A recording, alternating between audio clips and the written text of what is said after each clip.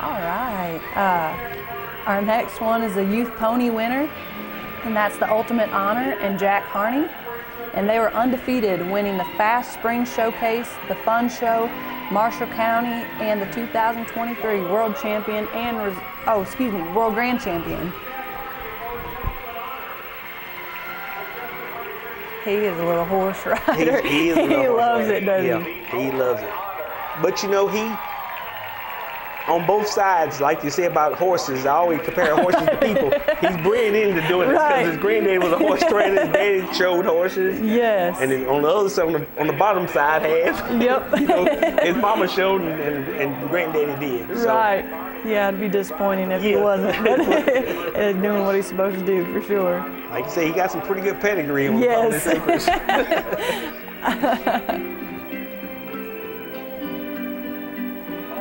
The guys at Premier, they do a really, really good job presenting horses and putting them in the ring. They had a heck of a year this year. They did. I'm proud of them. I'm proud of all you young trainers that's out there and stuff like that. It's cool. I mean, we need more young trainers. Yes. Keeping this business alive, you know. Right. That's absolutely. The biggest thing. Yeah.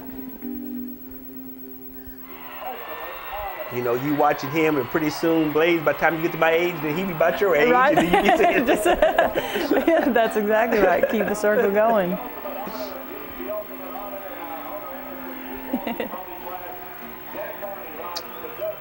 He does a really good job.